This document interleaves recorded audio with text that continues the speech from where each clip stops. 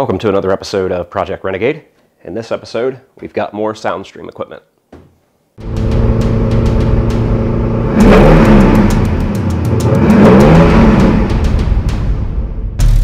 If you haven't caught the last couple episodes, make sure to go back and check those out. In those episodes, I installed some sound deadening from GT Sound Control. I installed a set of Soundstream RC6 component speakers in the front and the rear doors, along with a Soundstream Picasso Nano amplifier. And in this episode, we're going to install the Soundstream head unit. It's got navigation, it's a single DIN with the flip-up screen, touchscreen, Bluetooth. It's got all kinds of features. So you probably guessed, this episode is also brought to you by Soundstream, like the last video. They were nice enough to send all of this equipment. So in this video, we're going to show installing the head unit. I've got a backup camera that I'm going to install along with it. And once we've got this installed, you'll finally get a chance to hear the Soundstream RC6 component speakers that I installed in the last episode. Here's everything that comes in the box. You have the head unit, your instruction manual, some mounting hardware, remote, your GPS antenna, and of course your wiring harness. This head unit actually has a flip-out screen like you can see here. It is touchscreen. It has built-in navigation, Bluetooth, has a built-in Bluetooth microphone so you can make phone calls and all that stuff. So yeah, I'm going to get everything moved around here and we'll get this installed.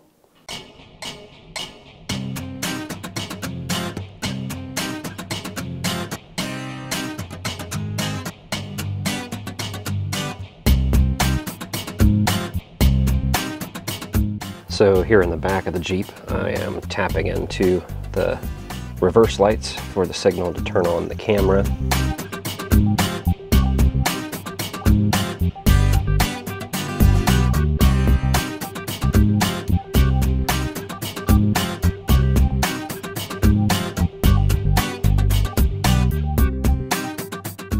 Alright, so we've got everything ran and taken care of. We've got our backup camera, the RCAs for the amplifier.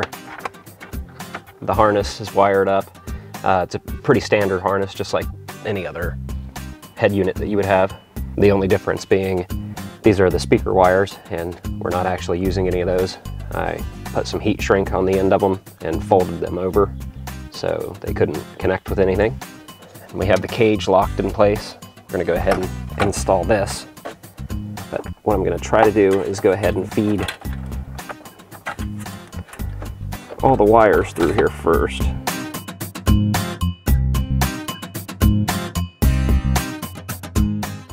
Okay, now we've got the head unit in, and I'm going to put our trim panel back on.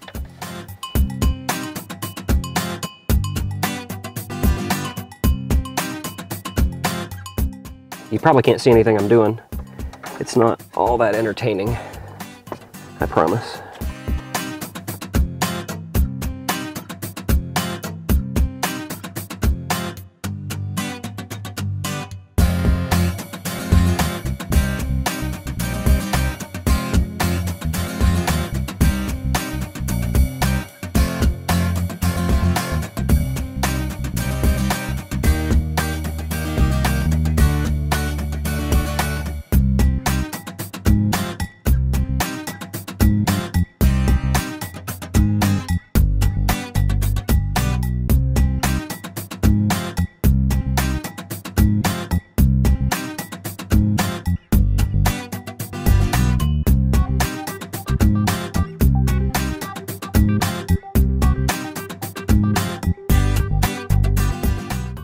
I have to go through and get all the settings set up so that the screen will come out when I start it. I want to check one thing here, see if, okay, the reverse camera is on. It needs adjusted quite a bit. As you can tell, it's a little sideways, and I think that's the back of the spare tire, I believe. So it does need some adjustment, but that comes on automatically when I go into reverse. I'm gonna go grab a DVD and see what the screen and everything looks like with video and stuff. I gotta find something that's copyright free, of course.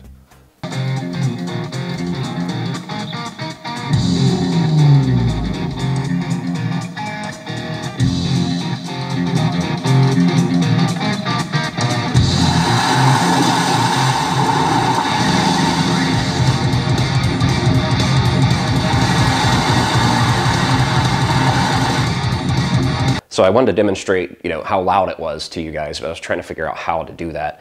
Not necessarily how loud it was, but how clean and clear it was, you know, how good the mid and the bass response was.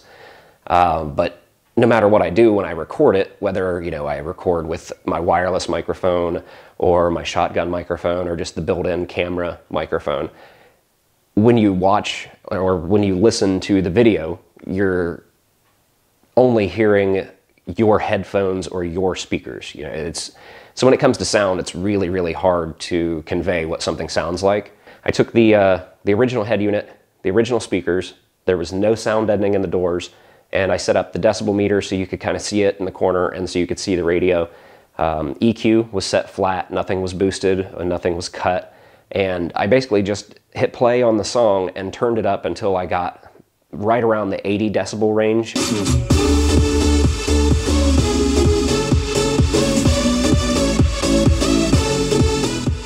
And then I did the same thing with all of the new Soundstream equipment.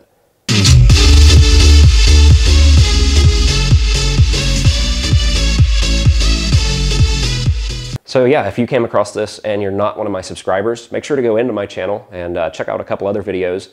I've got quite a bit of stuff in there. I know here recently it's all been pretty much Project Renegade videos, but I've also got, you know, Project Dirty Willy, which is a 2015 Jeep Wrangler.